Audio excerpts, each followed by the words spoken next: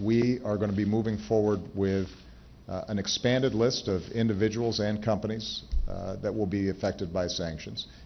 They remain targeted.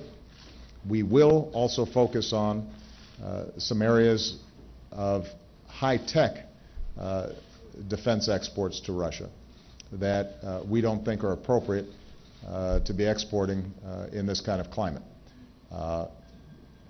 The goal here is not to go after Mr. Putin personally. The goal is to change his calculus with respect to how the current actions that he's engaging in Ukraine could have an adverse impact on the Russian economy over the long haul, and to encourage him to actually walk the walk and not just talk the talk when it comes to diplomatically resolving the crisis in Ukraine.